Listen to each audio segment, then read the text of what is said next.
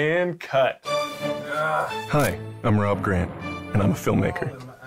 And the guy in the tub, covered in fake blood, was at one time my best friend, Mike Kovac. And for the past 10 years, we've made horror movies you've probably never heard of. Do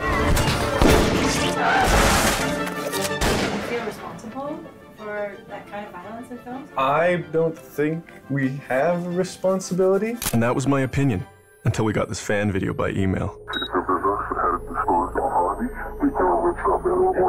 The big question is, are we inspiring psychos?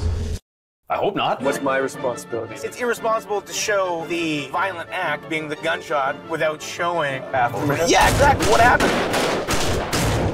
Like, are we taking it too lightly? Do we need to go get better perspective on real life violence? I've never been in a fight, so we're going to go to the dojo. I obviously don't know anything about real life violence. I was wishing to get some sense of the consequences there. Yo, Rob? Yeah, what's it like dealing with like violent offenders? I had a client, he had spare time for the murder. Do you know that guy's contact info, and can we reach out to him? Yep. Hi,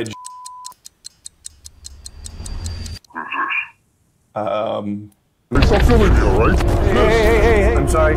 My life's at risk, so other people's lives. And we don't want you to have to, like, compromise yourself.